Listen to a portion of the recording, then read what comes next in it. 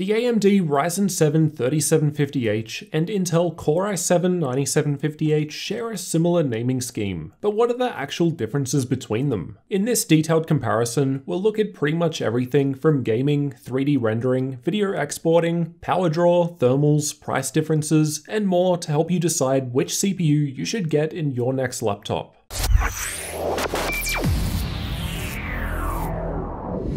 Let's start off with the differences in specs before getting into the benchmarks. The Intel i7-9750H has 6 cores and 12 threads, while the AMD Ryzen 7 3750H has 4 cores, 8 threads. The Intel chip has higher clock speeds and a higher TDP. However, the AMD chip is based on their 12nm Zen+ architecture, while Intel's is using 14nm++. And Intel also has more cache. The memory in the Intel platform is DDR4 2666, while the 3750H is capped to DDR4 2400. Look, it's not really fair to compare these as the Intel chip has a higher core count and better boost speeds. It's going to win. However, I've decided to do this comparison as I still get asked this question a lot, either because two laptops are available with either CPU for a similar price, or because of the similar looking product names. Now with the 9750H, performance is going to depend entirely on the power limit of the laptop it's in, whereas all 3750H machines I've tested so far don't seem to go above their 35W limit. Although the 9750H is listed as a 45W part on paper, in CPU-only workloads, I've seen many laptops boost this limit up to 60W to offer better performance, including the one I'm testing here. Due to this, I've tested the 9750H twice, with the 45W stock configuration and its 60W as more of a best case result. With that in mind, let's get into those results. We'll start off by looking at some applications such as rendering and video editing, followed by gaming performance afterwards. Let's start with Cinebench R20. I've got the Ryzen 7 3750H down the bottom, Intel i7-9750H at the stock 45W limit in the middle, and the highest 60W result at the top. In this test, the 9750H is winning multi-core as you'd expect. It's got 2 extra cores. The 45W configuration was 35% faster than the 3750H, and a massive 70% faster with the 60W limit. The Intel chip saw a fair improvement in the single core result too, where even the 45W test was 10% faster than the 3750H. I've also tested Cinebench R15 as many people still use it, so these numbers can be used for comparison. The stock i7 at 45W was 44% faster in multi-core and 20% faster in single-core over the Ryzen chip. And then at 60W, it's got a 63% lead in multi-core with much less of a difference in single-core at the higher power limit in this test. I've run the BMW and Classroom benchmarks with Blender, and this is another test which benefits from additional cores, so it's no surprise that the i7 is coming out ahead here. The i7 completes both tasks just over 30% faster at the stock 45W limit, and if we allowed it to run at 60W, then it's now 50% faster than the 3750H.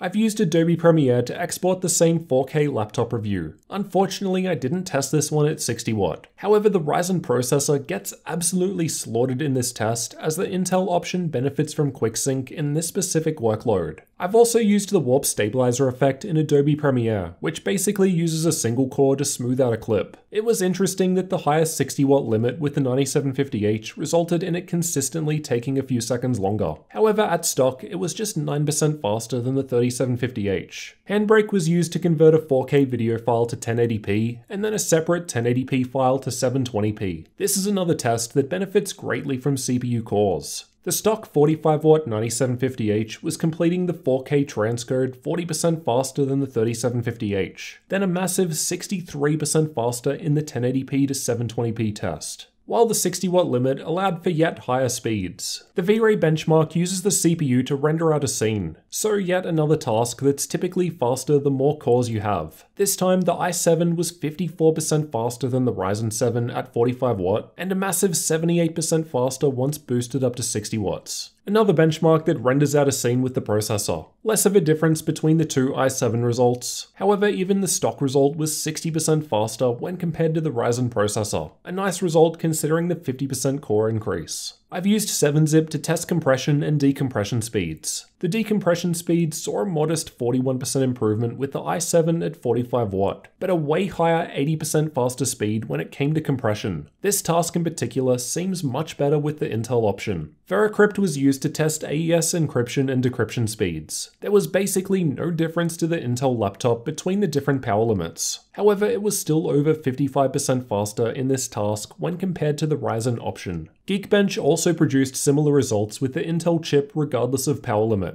However, it was still 68% ahead of the AMD chip in multi-core, and there was even a decent 27% improvement to single-core in this test. Here's a summary of all the applications just tested. On average, over these tests, the Intel i7-9750H with 45W limit was 53% faster than the Ryzen 7 3750H. That overall percentage isn't too useful though, as it includes both single and multi-core tests. Plus, it's being held up by that massive Adobe Premiere improvement, which was due to the software's support of QuickSync. If we look at the results without that large Adobe difference, the 9750H was nearly 43% faster on average. These are the differences when comparing the i7-9750H with the 60W limit. Again, it's 53% faster than the 3750H, and that's without the Premiere difference. So quite a fair difference with some big jumps there depending on the workload. Again, I want to note that many i7-9750H laptops do boost the power limit well above 45 watts in CPU-only workloads like these. 60W isn't uncommon. The 45W comparison is more of a worst case, and it's still demolishing the 3750H. When we look at the total power drawn from the wall with the core-heavy blender test running, the i7 with the 45W limit wasn't using too much more power than the Ryzen option, just 11% more power for more than a 30% performance improvement. When running the i7 with the 60W limit though, it's a different story. The power draw completely blows out, and it's easy to see why many laptops only permit this limit in CPU-only workloads where the discrete graphics are idle. These are the average clock speeds while running the same blender benchmark. Interestingly, the 3750H had the highest speed, but these numbers aren't really comparable due to architecture differences. Likewise, the temperatures are also pretty useless as both laptops have completely different cooling solutions. But hey, if I don't include this information, people will complain. Alright, with that stuff out of the way, let's get into the gaming results. For this testing, I'm using a different laptop for the 9750H compared to the numbers we just went through, as it was what I had available at the time with the same GTX 1660 Ti GPU. For the AMD side, I've continued to use the Asus TUF FX 505DU. For the Intel side, I've used my Lenovo Y540 with hybrid mode enabled, and in balanced mode, which caps the CPU power limit to 45 watts when the GPU is active. Testing was done with the same Windows updates and NVIDIA drivers in use, so these results should be about as apples to apples as possible. Red Dead Redemption 2 was tested using the game's built-in benchmark tool. I've got the Intel i7-9750H in the top purple bar, and the AMD Ryzen 7 3750H below in the red bar. I've tested all setting presets available for each game, which are labeled along the left. In this game, the Intel chip was 10% faster than the AMD one at max settings. However, at low settings, there was a larger 35% difference, presumably as we're more CPU bound at lower setting levels. Battlefield 5 was tested in campaign mode, running through the same section of the game on both machines. Again, the i7 was ahead at all setting levels, with a higher 15% average FPS at the highest ultra setting preset, but this increases significantly at low settings to a 36% higher average frame rate, though there were less changes between 1% low performance. Shadow of the Tomb Raider was tested using the built-in benchmark. Again, this test was following the trend of bigger differences between the two as we stepped down the setting levels. Even at max settings though, the i7 was offering a 20% higher average frame rate, rising to a much higher 48% boost at lowest settings. Apex Legends was tested by running through the same section of the map in all instances. There was less of a difference at lower settings in this game because both were able to hit the 144 FPS frame cap at times. With all settings at maximum, the i7 was 16% faster compared to the AMD option, though realistically, above 100 FPS maxed out is still very playable. Call of Duty Modern Warfare was also tested with maximum or minimum settings, and the difference in average FPS was on the lower side out of the games tested, just 6% faster at max settings on the i7. There's a larger 11% higher 1% low at max settings with the i7, and the 1% low was 30% higher at minimum settings. Assassin's Creed Odyssey was tested using the game's benchmark, and as a title that I've noted to be more CPU bound, there's a fair 18% improvement to average FPS at max settings. At all other setting levels, the 1% low performance is near even the average that the 3750H was able to offer. Control was tested running through the same area of the game on both machines. At minimum settings, there was a large 36% higher average FPS from the i7, but then at max settings, the difference between the two is far lower comparatively, with the i7 now just 6% faster in terms of average frame rate. Borderlands 3 was tested with the built-in benchmark and follows the same pattern as many other titles tested, in that there's a larger difference between the two at the lower setting levels. At very low settings, the i7 was 35% faster than the Ryzen 7, and this lowers to a 12% higher average FPS at max settings. It's worth noting the huge gains to 1% low performance between very low and medium with the Intel option, which aren't too far behind the averages from the 3750H.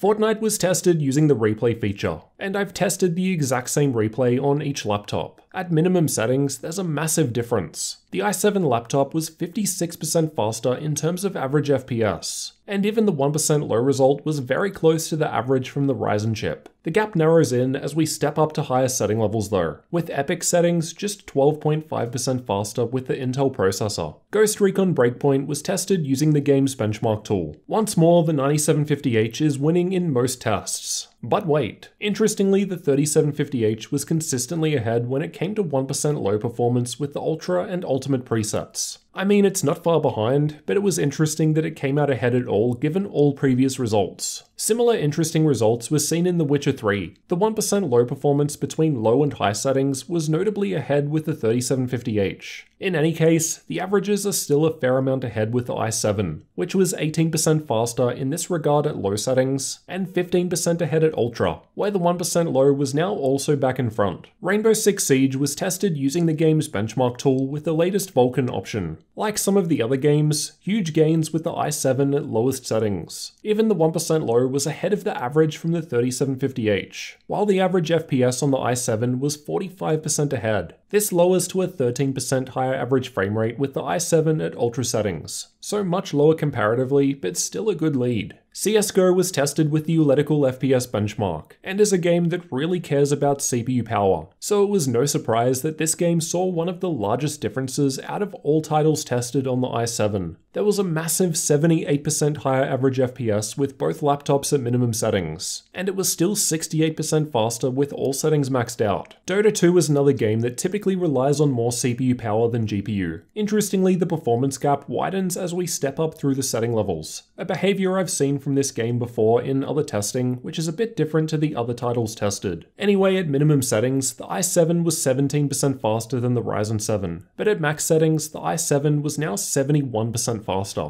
Overwatch was tested playing in the practice range, and while this performs better than actual gameplay, it allows me to more accurately perform the exact same test run, which is ideal for a comparison like this. There was less than a 7% higher average FPS with the i7 at the highest epic settings, while minimum settings saw a bigger difference with the i7 now 27% faster. I'll also note that the 1% low from the 3750H was ahead of the i7 at epic and ultra settings, so I think that's 3 games now where this interesting behavior was observed at higher presets. These are the differences to average FPS over all 15 games tested. On average, with the highest setting levels in use, the Intel i7-9750H was almost 21% faster than the Ryzen 7 3750H. As we can see here, the results really vary by game. Those huge CSGO and Dota 2 results are definitely helping raise the average, but for the most part, there's a decent improvement to be had with the i7 processor. As we saw throughout the games, there was generally a larger difference with the lowest possible settings. At minimum in these same titles, the 9750H was now 35% faster in terms of average FPS when compared to the 3750H. This is simply because generally lower settings are more sensitive to CPU performance. To be fair, I doubt you'd need to play play many, if any, of these games at lower settings with the 1660 Ti I've used here, but both these processors are also available with lower tier graphics like the 1050 or 1650, so CPU choice will probably matter more there. I really want to stress that with the GTX 1660 Ti,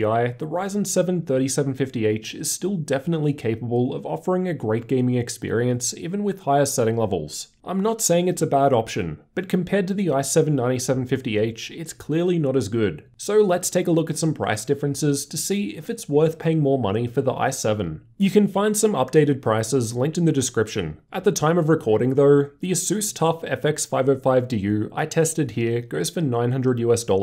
Granted, this one has half the memory, so it's probably a bit more for 16 gig. The Y540 costs more than other i7 options in the US, so compared to the Acer Helios 300 at $1,100 US, that's 22% more money. And not to mention, the Helios is undervolted and overclocked out of the box, so the difference would be even greater to what I've shown in this video. That's another benefit for the Intel platform too. Undervolting isn't currently an option with the Ryzen 3000 series. Anyway, 22% more money for an on average 21% higher frame rate in games at max settings, 34% higher average FPS at minimum settings, and about 43% better performance in other applications without even considering the higher powered 60W configuration of the 9750H. Sounds to me like it's well worth saving the extra money for the i7, or at least that's what I'd do unless you really can't get the extra $200 or so. So to summarize, the Ryzen 7 3750H doesn't look good when compared to the Intel i7-9750H. In gaming, there's less of a difference compared to the applications we looked at first. Granted, there is still a nice boost to be had. That said, even a last-gen i5-8300H, which also has 4 cores, 8 threads, comfortably beats it too. Let's hope the upcoming launch of AMD's Ryzen 4000 mobile processors offers better competition. I've got my numbers ready to compare. The 3750H is in general cheaper than the i7, but that's not always the case. Depending on the price, a Ryzen-based laptop could be attractive. However, if you can justify a bit more for the i7, as we've seen, it does have a lot more to offer, especially if you're doing anything that performs better with more cores.